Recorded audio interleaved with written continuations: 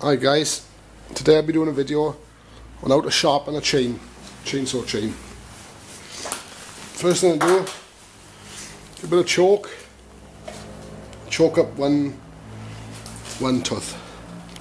I've actually done these teeth by here because I hit some stone in the ground when I was doing a job and took a lot of the edges off my teeth on this 24-inch bar chain.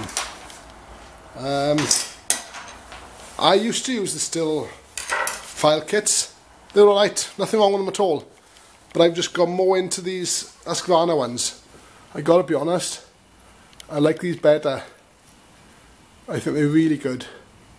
And the way to put these on, they got little arrows inside there. Can you see the arrows? So the arrows, here's the front of the bar, over this side, where my hand is, over here. So they got to face towards the front. There's a 3/8 bar chain, sorry. So I'll show you what I do. So that way is the tip. So because these were damaged, you've got to take the worst ones back first, as far as they go, get past the damage, and everything else will have to come back to the lowest ones. That's the only problem. I've got to take all the other side off a lot just to match this side, because the one side got hit more than the other. I've already run these ones through, but that's as easy as it is. I'll go to one that I haven't done. Another thing I'll show you, I use a vernier caliper for measuring the teeth, the tooth. So I'm pretty much, I know I'm getting all of them, a few mil out, there's not really much difference. Is the depth gauge, that's what will make you have a curved cut, as if they're wrong, because one side's taken off more than the other. So I pretty much set them like that, lock it up, just so it fits over the tooth, lock it up, and you can't go wrong then. So I pull it forward, chain break off, pull it forward to the next one. Get my vernier, as you can see, that's miles too big. You can see how much I got to take off that to get the same as that one. A fair bit got to come off. So watch now. 2, 3, 4, 5. Don't got to count, but still more. I'd say another 1 or 2.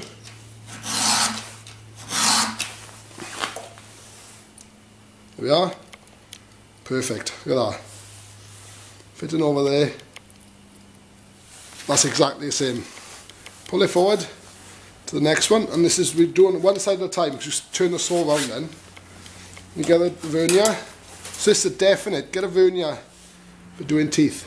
See how much I'm out? I will not drop over the top of there.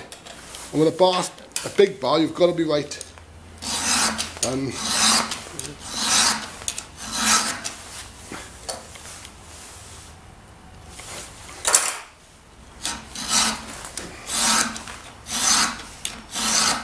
but I really like these Husqvarna ones, I gotta be honest, and they fit nice in the fuel cans. In the Husqvarna can, got a little like a little toolbox on the side. I'd say one more swipe on there, a light one. But you can see how easy it is and how accurate it is with this. Look at that, straight through. So you know where you are then. Sorry, you should have gloves on. One thing, with all the safety conscious people about, will have a go at me. So best I put them on. Totally forgot about that. Right. So I've done 3. Now my mark is there, chalked it up. So I've done them.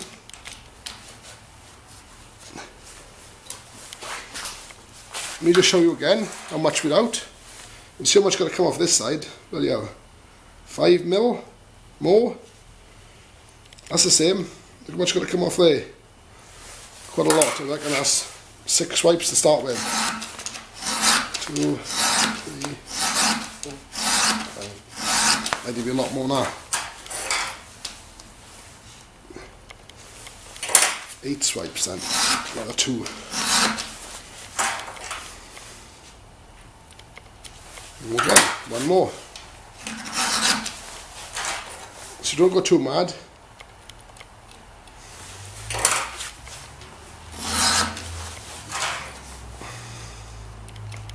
There we are.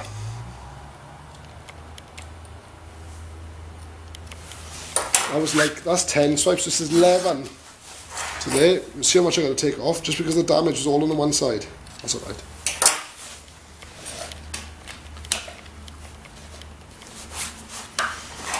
Show again, may I? Look how much you're going to take off. You're going to take a lot off. Just because a lot of them are damaged.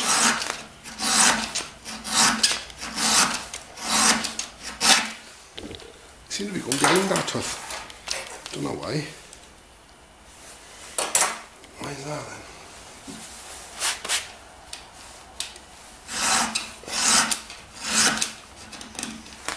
The chain's got a bit loose for some reason. I think what it was, because this chain hadn't been fitted for a while, the links had got a bit stiff. So what happens is then, when you start pulling like this, they straighten out a bit more. I'll have to tighten it up. And pulling under the tuff there. But that just gives you an idea. Also, you don't want to dig down into these links. I'm starting to touch that link there, which is a bad thing. So I'll tighten the chain and carry on with that. I'll show you the front how I take down the depth gauge. So you take the tuff back, the depth gauge has got to correspond and drop down.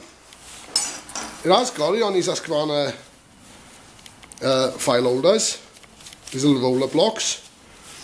I think it goes on this way, to be honest. I don't do that much with these, but that's what I could see. It goes on that way. I don't like this, it takes it down too much. It's taking too much off. Definitely taking too much off, so I don't use that. I use one of these out of the Husqvarna kit. And all it is, you put it on over the top of the tuff, pull it back to the tuff. Bit awkward there, this angle. So I put it on, pull it back to the tuff, and then just forward swipe. When you ever use this files forward, and if I'm in your way, that's the problem, yeah. Left-handed. See it taking it off? So it's going flat there. And what you're doing, you're going to round that off, don't leave that like that. Just round that front off. Just round it off, like that. And then do the next one. Exactly the same, put it on, move it back. Like I said, I'm doing this with my left hand, not the best. I don't want to be in the way of the camera. You take that off till he stops. See how much we've took that tuff back. That's how much I'm taking off. And then it's just round that off a bit. To be honest, I've taken more than I should off on certain jobs, and to really dig in and cut better. On softwoods as well, they take off more. So again, on, pull it back. These 24-inch bars take a bit of time. 24-inch chain.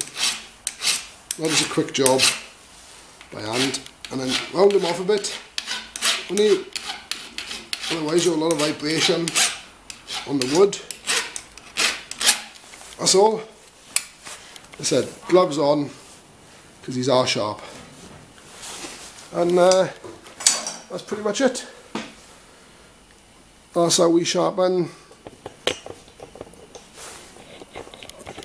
our chainsaw chains. Oh, wrong way. Alright.